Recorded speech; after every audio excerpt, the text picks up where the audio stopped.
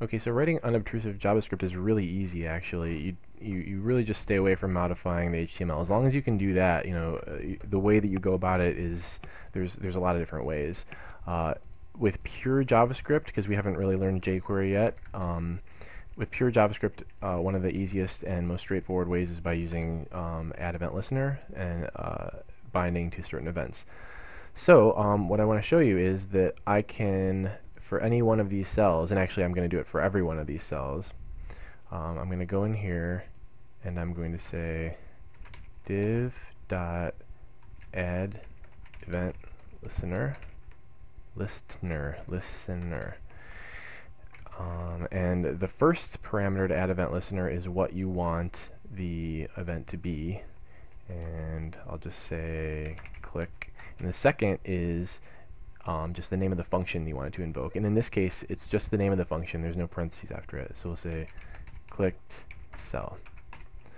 So what this right here means is, hey, there's got to be a function out there called that, and that's what will get called with whenever you click on something. But you need to actually have a valid object that you're calling add event listener on. So if I only take the first cell, like this cell right here, if I only for that div called add event listener, it's going to be the only one that's listening for the click event. But since I put that inside of this method, add event listener, and that method is being called here, which is inside of the double loop, it's going to be called for every single one of these cells. So I'm going to write this function, and this is the important part. So a lot of people call this thing E, the one parameter that automatically gets sent to add event listener. It's the event, but I'm going to fully call it event. I hate it when people make variables called E or A or something like that. The only time I can abide it is when it's I and J for counters, because people have been doing that for like a million years. So what happens is anything that you add an event listener to, that event gets passed to the invocation of the method automatically, which is really good because it gives you access to the object that was clicked on. So watch how powerful this is. Not only can you look at the event, but you can look at the event.target, and that is the object that was clicked on. This guy here, object clicked on, or object, sorry, well, it's really the target of the event, but in this case, since it's the click event, it's the target, it's the object that was clicked on. But obviously I don't need to add a comment called target event, something called event.target. So let's see these alerts when I actually click on something, anything, bing. So the first alert said, hey, this event is an object of type mouse event. And the second alert is, oh, the target of the event was an HTML div element. Well, that's perfect, because that's exactly what I'm trying to get at. Oops, I must have clicked twice. So what I can do is I can do anything really here. I can say event.target.inner HTML equals X. So now, if I click on something, ding, turns to an X. So this is, I know it's a simplistic example, but I think really that's the best kind. This is really a good example of unobtrusive JavaScript, because normally, or not normally, but in the past, we would have gone, maybe we would have defined the whole grid here, and inside of the grid we would have literally in the HTML just said onClick equals this function.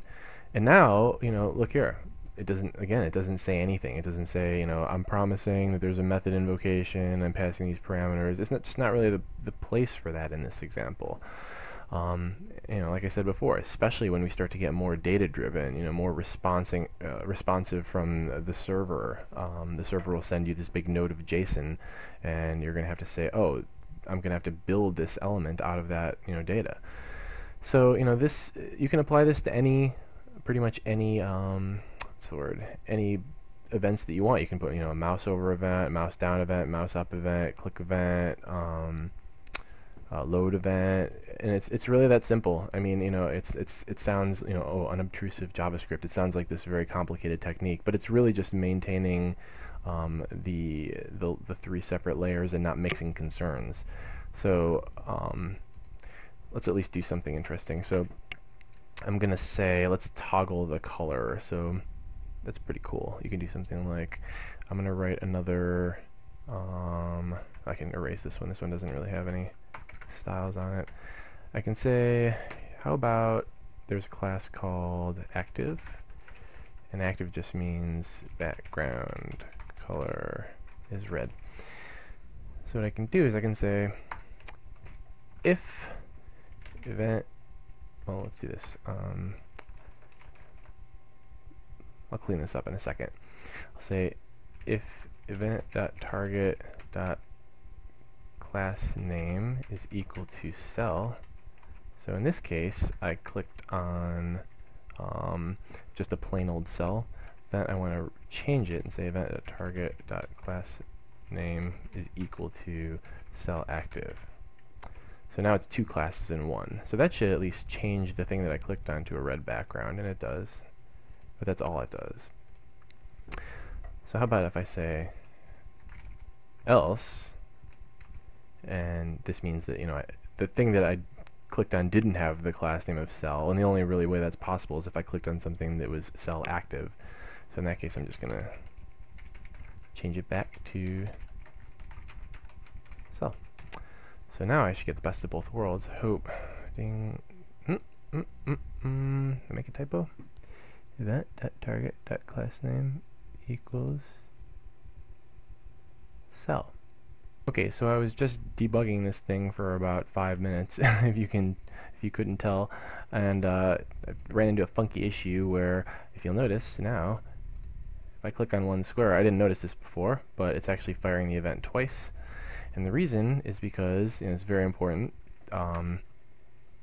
I added the event listener inside of this method, createDiv, and createDiv is being called for both the cells and the rows. So it's saying, oh, you clicked on the cell, but you also clicked on the row. So I really don't want to put this in here because that's going to happen for cells and rows. I just want to add the event listener just to the cells. So I'm going to say cell.addEventListener. That's going to help a whole lot. So now, hopefully it'll just ding once. And it did. Alright, so now, oh, actually, if I get rid of, so now my code here should work. I hope.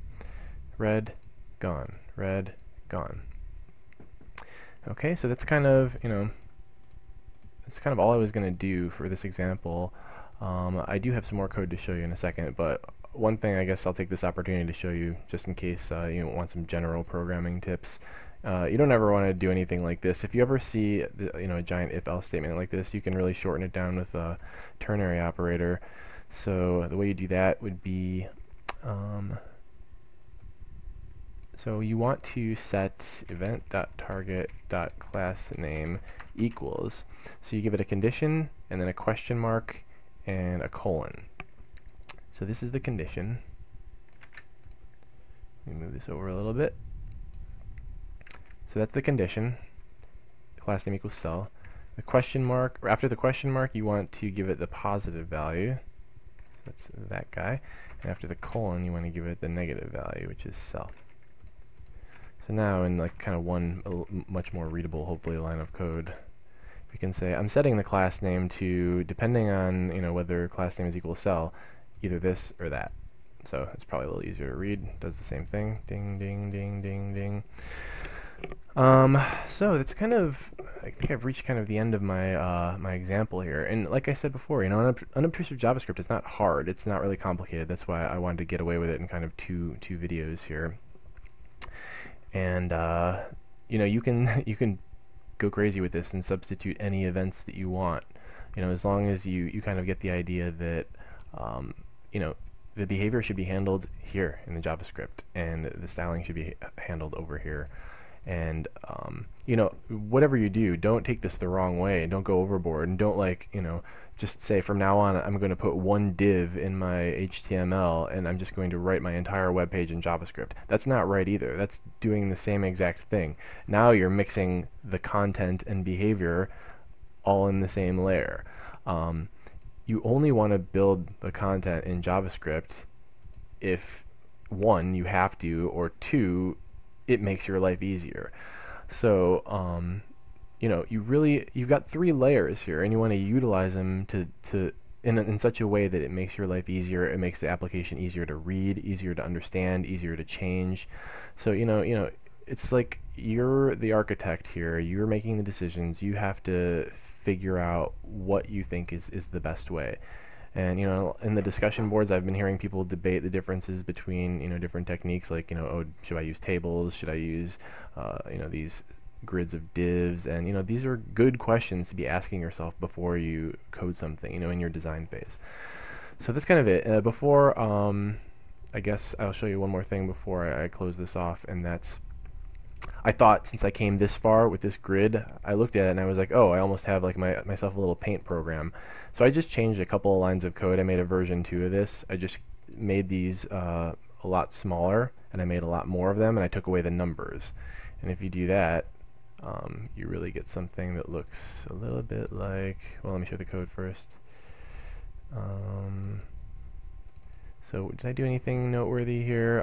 I added a mouse down and a mouse up to the event listeners. This code is all on GitHub too, so you can look at it. I said that I created this variable is painting that's a Boolean variable, and I set it to true when you click, and when you release the mouse button, I set it back to false. So basically, you can hold down the mouse button and it'll be doing things, and then when you release the mouse button, it'll stop doing things. And I made 100 by 100 instead of 5 by 5. Aside from that, it's the same exact code, but it looks a lot cooler now. So hold the mouse down, I can do a little bit of painting, and then I release it, it stops. I can write my name. Oh, still a little bit quirky, but what do you want? It's a web page. Be a lot better in Flash. Anyway, I'll try to think of a cool assignment for you guys to practice this. Remember, the whole exercise in Unobtrusive JavaScript for this week is to try and, let me see, I'm going to show you this. Try and keep your HTML layer very structured in such a way that the content is represented minimalistically. And in this case, you have something like a grid that's going to be data driven, and in that case you make the decision, this is data driven, there's going to be logic, and I'm not sure what's going to happen with that logic, and that logic is going to be responsible for the outcome of the creation of this UI element. And in that case, you really don't need anything except here it is in the DOM, and the JavaScript will make it whatever it is in response to the data that's there and the events that occur. So I think this is a really good example of getting some cool behavior and really not having any HTML at all. Hence the name Lokma no HTML. So it's almost 20 minutes there. So just stopping short of 40 minutes. I think that describes most of the stuff that I wanted to. I just wanted to give you guys a little bit more of a look into some more JavaScript, a little more advanced. And then next week we'll really, I'll really try to get more advanced with JavaScript, since we're going to be introducing jQuery as well. That'll kind of, take all of the limits off. I won't have to hold back at all. We'll kind of be at the point where we can start talking about all of JavaScript and leverage all of the different things that it has to offer. So that's going to be fun. So I'm going to make you guys a homework assignment now, and I will talk to you soon.